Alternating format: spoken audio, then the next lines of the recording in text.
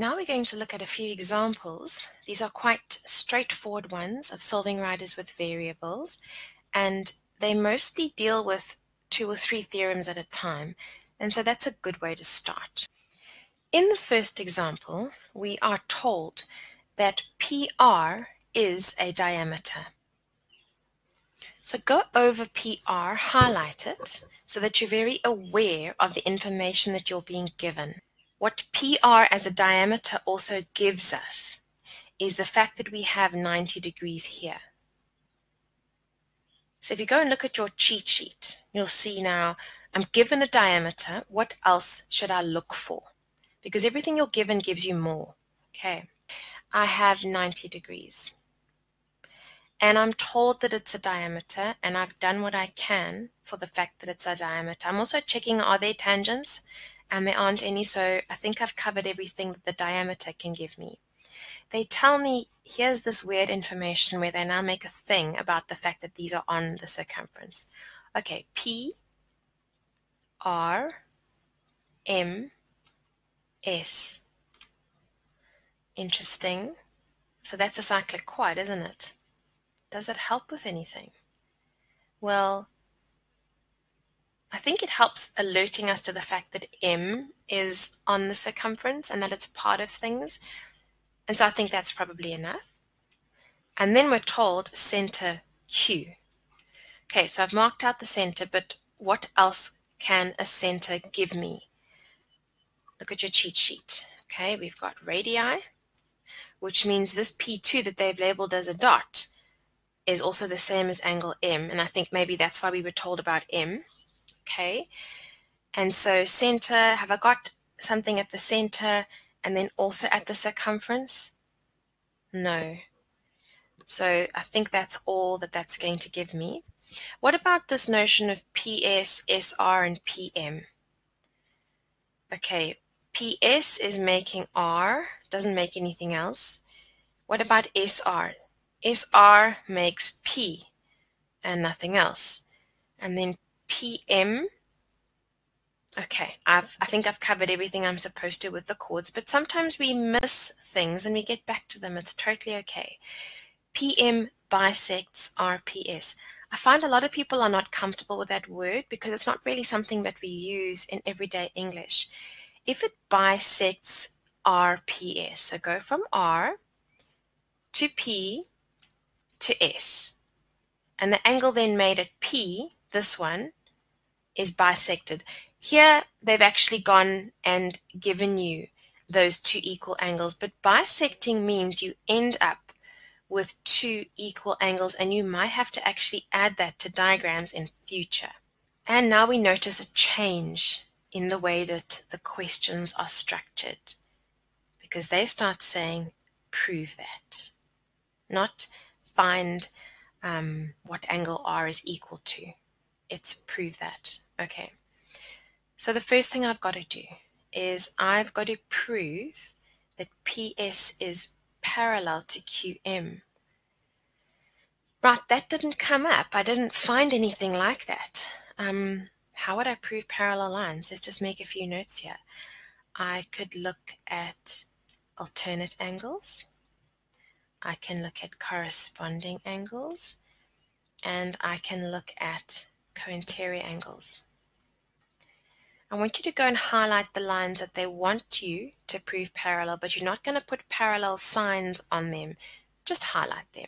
And so the question now is, with those lines that we are alerted to, where would the alternate angles be, or the cointerior, or the corresponding?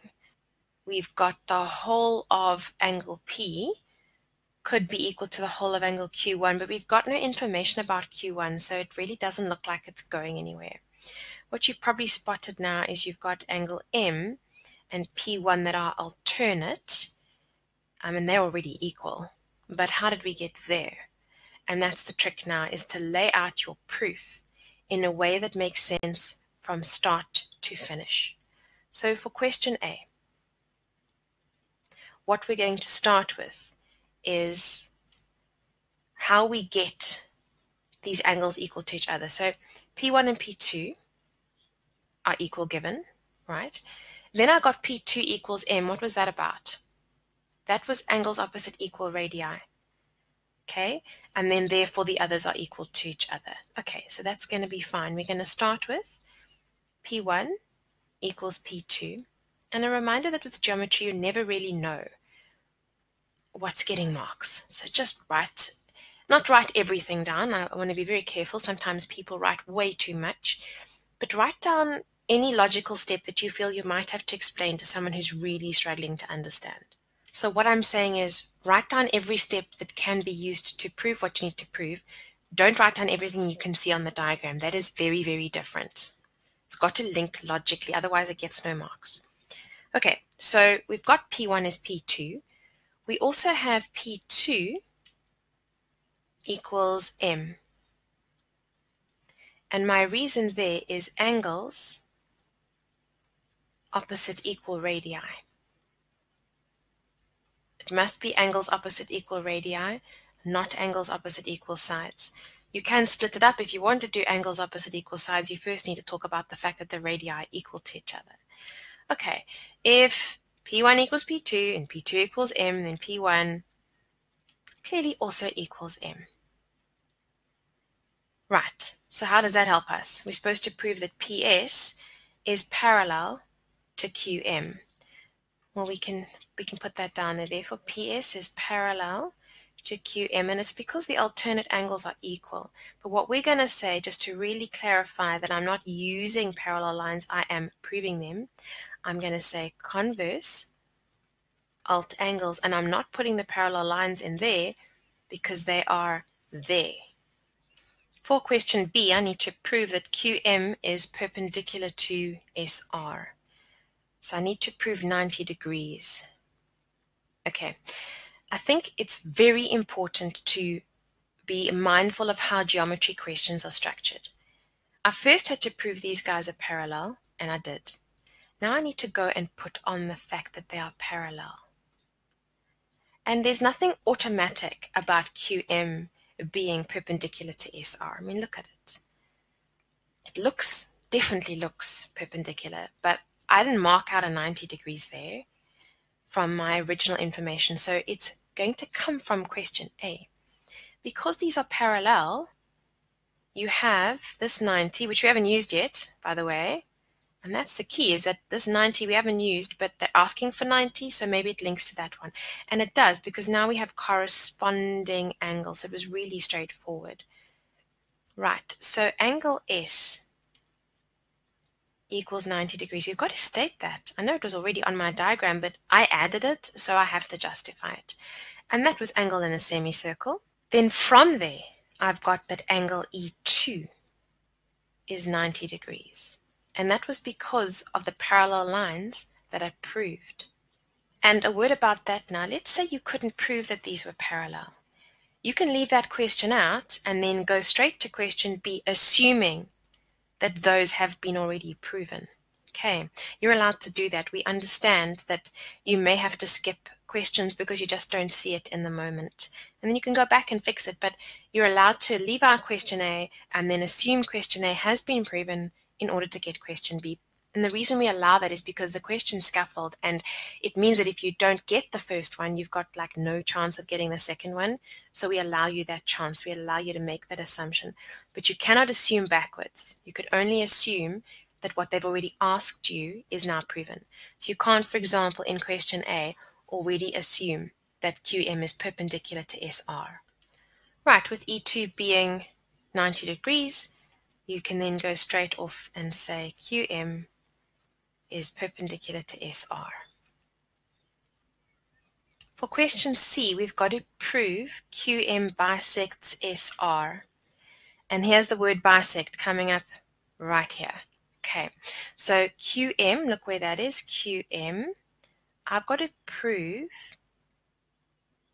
that that bisects SR. SR, that one.